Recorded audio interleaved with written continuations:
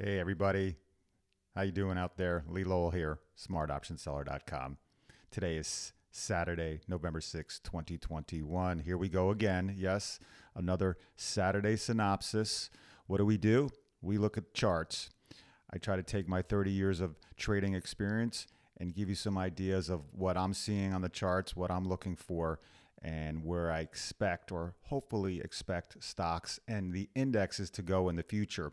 As an options trader, it is paramount. It is extremely critical that you have an idea of where a stock may be moving to next. If you're going to be trading, you need to know or have a decent idea of where the stock is going. And the way that I do it, the only way that I do it, is by looking at the stock charts. The charts give me all the information I need. All that fundamental data about a company, whether it's their earnings, their revenue, their dividends, PE ratios, all that stuff gets reflected on the stock charts because all that information is factored in. And when that information is factored in, stocks trade for a certain price. And you can see those prices on a stock chart. And stock charts can give you hints of where the company or the stock price might be moving next. That is what I do. That is technical analysis. And I'm here and I make these videos for you to try to help you become a better trader, to help you understand and see how technical analysis, aka chart reading, can help you become a better trader. Because if you know where a stock may be moving to next, you can make higher probability trades. Now, there's no guarantees in trading. Not every trade's going to work out. Not everyone's going to be right. But if you want to make higher probability trades, then learning how to read charts, learning how to read where a stock is moving to, what patterns they're making, how they interact with technical indicators can give you a huge leg up in becoming a better and more profitable trader. So I make these videos, try to help you out, try to give you an idea of what I do for a living, basically, and what I'm looking for on my charts. So sit back, relax for, half hour or so, or however long these videos are usually, and I'm going to walk you through what I do, what I see, and what I'm looking at when I look at a stock chart. All right, so let's just jump right in. If you've been with us for a while, this is a very familiar screen. This is my eSignal charting platform. A lot of people ask me, what do I use? What platform do I use? What charts do I use? So I go over some of that information first. I try to tell you, the company that I use, what indicators I use, and then we just go from there. So this is eSignal. eSignal's been around for a long time, over 20, close to 30 years maybe. They're a data vendor, data provider of charts and quotes for stocks, commodities, options, all that. All right, so we open up the chart. And we always look at the S&P 500 first because I feel that's the best measure of the market as a whole. And many people feel that way as well. A lot of times you'll discover, and I say this each week, when you have enough people looking at the same things, it sort of becomes a self-fulfilling prophecy. Whether you believe in that or not, it happens. So everyone, I shouldn't say everyone, but a good portion of the people that track the markets think that the S&P 500 is like, the king of the overall market. And I feel the same. And what we do is we look at the SPY, which is the exchange traded fund for the S&P 500. Trades like a stock, can get in and out all day long. And it just mirrors the movement of the S&P 500. It's just 1/10 the size. Okay, so we look at the SPY. And what you'll see on my chart here is this is a daily bar chart, a daily open, high, low, close bar chart. Okay, and I can open things up. I can widen out so you can see. Each vertical line here, each vertical individual line is 1 day's worth of trading. And it has the open of the day, which is signified by a little dash mark on the right side of the bar. The top of the bar and the low of the bar signifies the high of the day and the low of the day for that stock. And on the close, it has a little dash mark on the right side of the bar. You can see right here, this little bar, it's got a little dash on the right side. That is the closing price of the day. Okay, so these are daily open, high, low, close bar chart.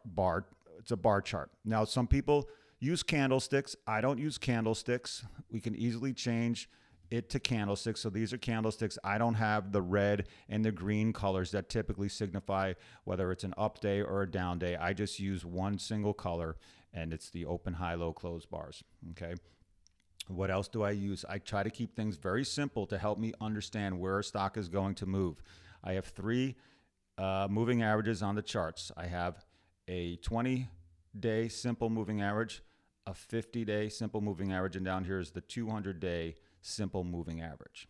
And when you change lengths, this is 1-minute charts, 1-minute bars. Okay, people that are hyperactive, people that trade intraday use 1-minute bars to help them gauge how to get in and out a lot of times during the day. So each vertical line is 1 minute worth of trading. And the moving averages they're called period moving averages. So this is the 200-minute moving average, 50-minute 200 moving average, and 20-minute moving average. So when you change from a minute to daily charts, the moving averages are still based on 200 units of movement. In the case of my daily chart, the 200-day moving average is based off 200 days worth of trading. On the minute chart, it would be 200 minutes worth of trading. So just some people ask me about that, so we want to clarify. And down here is the 14-day RSI indicator that we use. The default numbers are the 14-day. And what does the RSI tell you? It's more of a momentum, more of an overbought, oversold type of indicator. And when it gets the default, if you put the RSI on your charts for the first time, the default is the 70-30 lines. It goes from 0 to 100. But the default, you have these horizontal lines here, is 70-30, meaning if it gets up to 70, it's considered overbought. Down to 30, it's considered oversold. Well, I move those out. I'm up to 80 and 20. Gives me a little bit more width, or height, I should say, to really show some extreme overboughtness and oversoldness. And so over the years, I've figured out the 80-20 levels are pretty good. And when something gets overbought or oversold, it doesn't necessarily mean the turnaround's going to happen right then and there. It's just more of a warning guide that, hey, flashing, things are getting overbought. Just keep an eye on it. Or if it's oversold, keep an eye on it because a turnaround may be coming soon. Okay? So that's it. That's all that I use. The RSI and 3 moving averages. The rest of my the rest of the way that I figure out where a stock might be moving next is based on patterns and things like this. Just chart patterns, they're called. This is a W pattern. We got triangle patterns, wedges, all these things that you can find and use. You can look online. You can do a Google search for chart patterns, and there's a website that I tell people about called chartpatterns.com that will show you all these things. You got channels and W's and symmetrical triangles and ascending triangles, ascending wedges. There's all these things that will show up over and over again on a chart, and they typically produce the same results. So as you look at charts over the years, you'll find these patterns that happen over and over again. And human nature doesn't really change, so the results typically are the same. I mean, I've looked at hundreds of thousands of charts over the years, and these patterns creep up time and time again, and they pretty much have the same results. So if you're good at spotting patterns, it will help you with your profitability of trades. All right, so let's take a look at what the market has been doing. Let's talk about what I've been showing you over the last few weeks of these videos. Now, we always like to look at the S&P 500, like I said. For the last, almost about a year now, almost a year, the market had been in this nice, slow, uptrending, very safe, easy, uptrending channel. Beautiful, slow-moving, upwards chart. Great. If you're long the market, this was a great year for you. From last October to this October or September was great. What happened in September of this year? Right around September 1st, this was the all-time highs of the S&P 500. Right around September 1st, we entered into this little downtrending channel. Now, I always say this every week.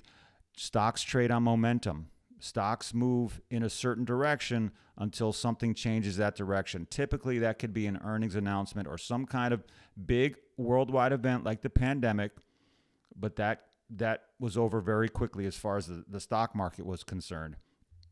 So stocks move on momentum until something comes along and pushes it in another direction. Now, I think, well, obviously you can see we've made all-time new highs again here. But what was the reasoning for the stocks to go down for this 6-week period starting September 1st? Everything was in a nice uptrend. All of a sudden, September 1st rolls around. What happened? Why? Considering where we are now, why did this little pause happen? People ask me that all the time. To me, there really was no reason other than seasonal. August, September, and part of October, typically, seasonally, annually, are more bearish, is a more bearish period for the year. August, September, part of October. There really wasn't any other reason that I saw. I mean, COVID numbers are still out there. That could be a thing. Inflation, the U.S. Federal Reserve potentially raising interest rates. But that narrative's been out there for a while. But come September 1st, I think it was just more of the seasonal. People, were scared of whatever, and they were taking profits. And once we entered this downtrend, and I drew the channel, this is called a channel. You can connect the tops and the bottoms and try to create this channel pattern. A few weeks ago, I was saying until the market pops outside to the right-hand side here of this downtrending channel, we need to be on caution, because if we're trying to get bullish, we don't want to get bullish while the market is making its down move within this channel. So patience was key at that point. You don't want to jump the gun, but once it started to trade outside of the channel and started to move above the moving averages, then it was go time right around here when the S&P 500 was in the low 440s. And then you can see, look at this just incredible power move the last few weeks.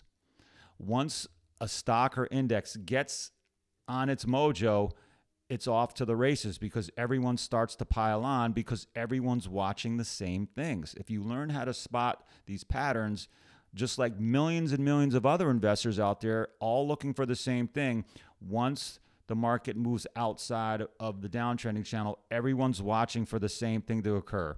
And look what happened. It just got powered higher, and everyone jumped on board. And now we're at all-time new highs. Friday, yesterday, November 5th, we made new highs. Didn't close on the high, but made a new high. So more all-time highs for the market. I think this is a good thing. I'm bullish until the end of the year, but doesn't mean that we won't have pullbacks through the end of the year. Of course, we'll have a pullback, especially when you have a power move like this. There has to be a little profit-taking, gravity-inducing pullback, because we're not on completely overbought area, but the RSI has certainly gone on a great tear higher. And I would like to see a pullback, because the market's going to keep going up. But when you get these vertical moves up, and that's when the down moves become violent and nasty. I would rather have this nice, slow, uptrending movement instead of this, almost vertical move up, because then when the selling happens, it becomes fast, hard, and violent, and that scares people. We don't like that. But anyway, this is what the market is giving us, so we have to go with what the market gives us. So now I'd say maybe a little cooling off period could be healthy. Let the moving averages catch up. Let the price action come down. They'll meet in the middle, maybe somewhere here. And then that's the cue to get on the next bull run to the next all-time high. So the S&P 500 looks good. Let's look, or I should say it's had a nice, powerful move. Let's look at the NASDAQ, which is, we look at the QQQ, the triple Qs for our guidance. Same thing, tracks the NASDAQ. This had an even more powerful move higher the last few weeks. It's the same as the S&P 500, but it seems a little bit more vertical, meaning more almost straight up in the air. And you can see the RSI is a little bit more into overbought area than the S&P 500, but it just had this power move, and it came out of the downtrending channel. So right around here was the cue to get in. It got out of the channel, got above the moving averages, and it just gone on this tear. So again, I'd like to see a little bit of a pullback, get the moving averages to catch up, and then move on to the next round. Will that happen? Hard to say. It's a higher probability that we will have a pullback. Who's to say? It could happen in one day. It could happen in a couple days. We don't know. But those are the things that I'm looking for. And let me just pull up this one website here for you real quick. This is the CNN Money Fear and Greed Index. I look at this every once in a while. You know, I see people write about this. This Fear and Greed Index is right now at 85, which is calling for extreme greed, meaning when markets go pretty vertical like that, you get this extreme greed reading where everyone's on board, everyone's buying in, everyone's jumping on, and everyone's long. There's no more short sellers out there. So everyone's on one side of the market. And you get this fear and greed index getting very high. And that should be a sign saying, okay, let's, maybe put on the brakes a little bit here. Just 1 month ago, you can see we were at extreme fear down at 27. That was all the way over here. So that was your key to possibly buy. If you look back on the charts about a month ago, we're November 6th now. So October 5th was right down here, right at the bottom of the channel. And that's when we were at extreme fear in the market. Everyone was scared. Everyone was starting to sell. So right on the lower end here, that's when we hit extreme fear. That's the reversal point. Okay, so the market moves inversely to the extreme and fear gauge. At extreme fear, that's when everyone's selling. You're typically going to have a bounce that no one's looking for. And up here, extreme greed is when typically the sell-off would occur. No one's expecting it. So just keep an eye on these things. These are things I want to talk to you about. So we've hit all-time new highs. The QQQ got above 400 for the first time. The S&P 500, that was got up, above. It's 458, 468 now. So we're hitting good numbers. Let's take a quick look at the Dow Jones and see where we are with that. Give me a second here and pull up the Dow Jones. Where's my Dow Jones index here? Open this up. Above 36,000 for the first time ever. The Dow Jones was more of sideways action. We've been talking about this. Finally got above the resistance line here, and it's off to the races, just like the S&P 500 and the Nasdaq. Dow Jones above 36,500. It looks like, did we hit it or not? Maybe just missed it by a hair. Anyway, looking strong. Looking for the possible pullback to blow off some of this overboughtness. And then once it pulls back, hits the moving averages possibly, and then it's up for the next ride till the end of the year. So markets, the general indexes look strong, maybe due for a pullback, but after that, it should be the next bull run will occur. All right, so I like how the market is. I'm bullish through the end of the year, but I will take these pullbacks as opportunities to potentially get in for the next round of buying. And in our newsletters, we're looking for bullish activity. That's what we do. We look for bullish setups. When a stock or index looks like it's, on the pullback and ready to go up, that's our cue to get in. We look for the bounces off the moving averages, look for bounces off support lines. Even look at that fear and greed index every now and again. That's what we do. We try to time our trades for when we think the bounce is going to occur. And we've done a few trades in these last few weeks while the market's been going up. And it's been working out pretty good for us. So let's take a look at some individual stocks, which is what we do typically every week, every Saturday. And I'll usually look at some of the more popular stocks that people have a lot of interest in. Typically, we look at Apple first, one of the most popular stocks. Microsoft had eclipsed Apple as the most valuable company just in the last week or so. So Apple's still sitting at number 2 right now. So we have Apple around $151 a share. Just kind of in this slow uptrend with a lot of fits and starts, a lot of ups and downs. It's not the smooth uptrend that we've seen in the S&P 500. It has big peaks and valleys. So that makes trading a little bit harder. It's a little bit more of an emotional roller coaster with Apple, or at least it's been the last year or so. Here was all-time highs for Apple, had the down move, got its mojo back, and we're around, right here, $151 a share. Apple's in an upswing, definitely in an upswing, but it comes with pullbacks. So you have to have patience. If you're invested in Apple, you just have to stick to your guns and know it's a great company, but it's trying to get through all these fits and starts, which can be aggravating at times. But Apple still, it looks good now. I think through the end of the year, it's just going to keep moving higher. But beware of certain pullbacks. Tesla, which we love to talk about because it's just gravity defying. Gravity defying. We've talked about Tesla the last few weeks. I mean, look at this. Look at this. This vertical massive move from, $850 a share all the way up to $12.50. It almost hit in just the last couple weeks. That's just insane of a move.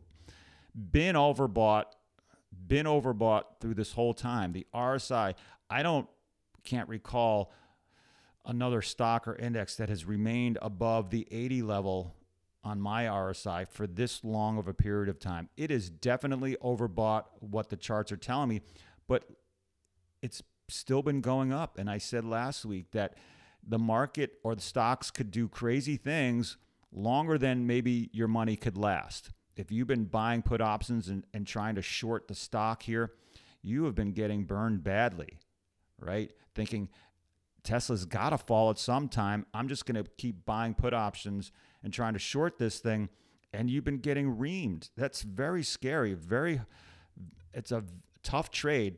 I mean, yes, we know it's going to have a pullback at some point, but taking a chance and shorting the stock and just buying put options, you could end up losing, and people have been losing. It's just staying up here. It's for me, it's defying all the things that I've known about chart reading all these years. So I personally have been staying away from trying to get involved in this. Now, I still sell put options on Tesla, but way, way, way out of the money, way down here, $200, $300 per share. Very, 1 week, 2 week options, because I don't think Tesla's going to drop all the way down here. But I'm not long or short the stock or doing any positions that work with strike prices up in this area, because it's just too risky. It could keep going up, or it could drop $200 a share in one day. We just don't know at this point, but it's extremely overbought. I like to watch it because it's interesting. I'm trying to learn things from this, but Tesla just, people have just been powering this thing higher. So I can't make a call when it's going to drop. I just know that it is overbought. It is still overbought, but there is some divergence here. With the price action going up, the RSI is starting to fall down a little bit. So that could mean the buying is getting very tired up here. So eventually it's going to pull back at some point. Will it pull back all the way to here? Hard to say. Maybe we'll have a pullback just to the uptrending 20-day moving average. Don't know yet. So I'm just keeping an eye on it because it's fun to watch. The most valuable company is Microsoft. And Microsoft has just been killing it. Has been doing great. Also, just following the index, it's just gone vertical. All-time new highs, getting a little overbought on the RSI as well.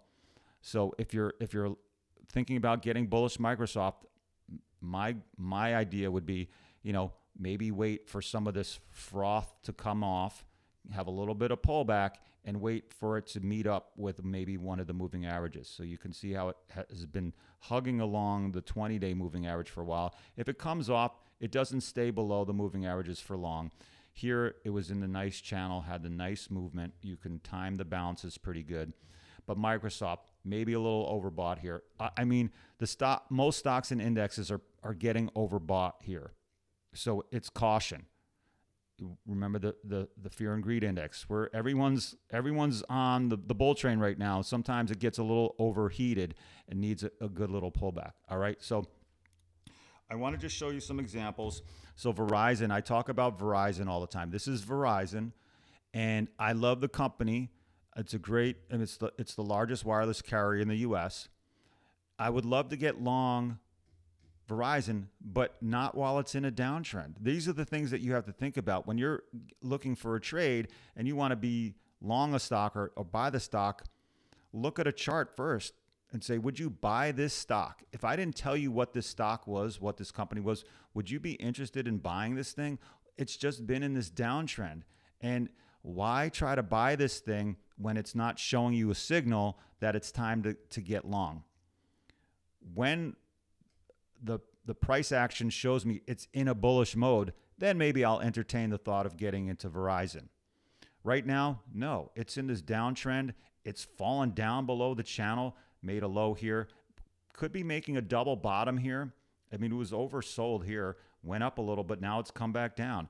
Until I see Verizon bounce above the upper line of the channel here and the moving averages start to curl upwards, then I may entertain getting long Verizon. That probably won't happen until at least $54, $55 a share. It's close to 50. It's at $52 now. So a couple more dollars, it has to show me some price action. Same thing. We've talked about Clorox. This is Clorox. Still meandering down here in the lows, kind of sideways action until Clorox starts to get above at least this line here, maybe above the downtrending 200-day moving average. Clorox is still languishing down here. I wouldn't get long Clorox yet either, even though it's a good company. So that's Clorox. What other stocks we look at? AMD, another power player. Some of these chip stocks have done great the last couple weeks. Look at AMD was in this this triangle. I thought maybe it was going to pop down below the support here, but it found support and popped above the downtrending line, and it's just powered higher. Same thing with NVIDIA. If you've watched NVIDIA, same sector, NVIDIA has just gone vertical. Look at this thing. I mean, gravity is going to take over at some point. Overbought, well overbought here. It has to pull back at some point. I can't say when that will happen, but it will. But how far will it pull back?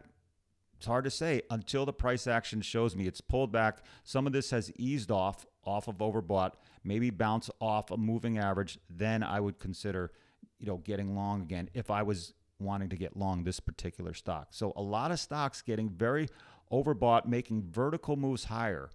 It's hard to keep up this momentum up here. You need to have more and more buyers, but when you get overbought like this, the buyers are starting to dry up. And eventually you'll have a pretty violent move down. So just keep an eye on these stocks that have gone vertical, all right? Because the down move could be scary. But doesn't mean the next bear market's going to happen. It just means the froth is being taken out, and then it's healthy, and then it could get ready for the next run higher. All right, so let's take a look at some other stocks that we have. I'm trying to see some patterns. Let's look at Snapchat, because we did some action in our newsletter this week for Snapchat. I wanted to show you what I was seeing here. So this is Snapchat. Snap is the symbol. And it had its earnings, big down move in its earnings. Typically, this is a pattern that I've seen over and over again. You have a big down move. You have this is where it closed one day. This is where it opened the next day. You got this big, long bar right here. And it starts to make what's called the descending wedge, descending triangular wedge, which typically will end up popping back up to the upside once it gets to the apex of the triangle here. And you can kind of see it's sort of making a little bit of a rounded, trying to find the support. But the things that's tipping me off is that the RSI had come down, gotten pretty oversold, and as the price action was still moving down to a degree, the RSI was moving upwards. That's called the divergence, okay, where the RSI starts to move up, but yet it looks like the price action is still sort of moving lower. And eventually, all the sellers are done, and then it can start to move up again. Will it happen overnight? No. This big move has to be digested for a period of time. Everyone has to, collect their thoughts and figure out where we're going next. So it'll find its way down here. It'll commiserate down here for a while with other people. We all got sold, had to sell out, and people are trying to find out, what's next. And it's finding some support, and eventually the bottom feeders will come out and start to buy it back up. The other thing was the volume that was there. On the big move down, we had the spike in volume right here, this one-day spike, and then the volume started to cool off again to more normal levels. That just means that, or that's telling me the sellers are done. There's no more massive selling anymore, and we're trying to find a bottom here. So we took a bullish play in Snap by selling some put options. I can't tell you what exactly that was because it's not fair for paying customers or paying members. But this is some of the things I look for. Okay. Same thing with Intel. Sort of had the same down move. Had the big one-day down move. Was getting oversold here. I didn't pull the trigger on Intel just because I'm not the hugest fan of the company right now. I like AMD a lot better, and obviously we can see AMD's stock chart is a lot nicer. It's been going up. IBM had the same had a big gap down, big one-day down move. Was a spike in volume as well. I'm not showing it on here, but you can see the RSI started to turn up and the price action started to turn up as well. For those of you who are long Peloton or been watching Peloton, they had a big move down yesterday and Friday, one day, hitting oversold on the RSI. So maybe over the next few days, we'll see what the price action looks like. So you want to start to look for patterns, the channels, the triangles. These are things. It's very important to understand how these patterns play out because they tend to play out the same over and over again. So watch for the patterns and see how these things play out. Just watch it. You don't even have to be invested, just for your own knowledge. What else? Twitter, sort of making the same thing, kind of in a down move. I'm waiting to see what the RSI is going to do here. Potential trade possibly for Twitter in the near future. What else do we like? Costco is killing it. McDonald's doing well. Pepsi's doing well. Facebook, I'm not a huge fan of Facebook, but it just keeps coming back. It gets sold off and it keeps coming back. They're having their name change soon. I'm staying away from Facebook. What else do I have in here? That's really about it as far as the pharmaceutical companies. Let's talk about the pharmaceutical companies real quick. Walmart. I love Walmart. Eli Lilly. So the big news of the week was, the last couple of weeks, Merck came out with their pill that they've been testing for COVID. Instead of being injected with a shot, you can take a pill. It hasn't been finalized yet, but the trial results, you can see the massive move up was on the news that they've had this pill. Now, Pfizer, just the other day, came out with their own news that they have a pill that seems to be more effective than Merck's. So Pfizer got jacked higher, and Merck, let me just go back to Merck, got dropped for a sizable drop. Basically took away all the gains it had made on its announcement for the pill. I love the healthcare sector, the pharmaceutical sector. We got into a trade on Merck yesterday because I still believe in the company. It still creates medicines and drugs that people need, not just for COVID, but for other ailments. So when you have this nice, it was almost an $8, $9, $10 pullback in Merck, it was time to jump on board. We were able to sell, strike prices down here, still a lot of cushion. And so we got into a play on Merck. But, it's just, it can be treachery sometimes, scary, the healthcare sector. So I like the healthcare sector. Everyone's going to need healthcare within their lives. It's just a sector that is going to be here for a long time. And long-term, I'm bullish on the healthcare sector. All right, so that's about it for today. My thing keeps jumping here. Once again, SPY, S&P 500, getting a little overbought here. Let's just look at the VIX real quick. So people have been asking me about the VIX this week because I don't talk about it all the time. The VIX moves inversely to the general market.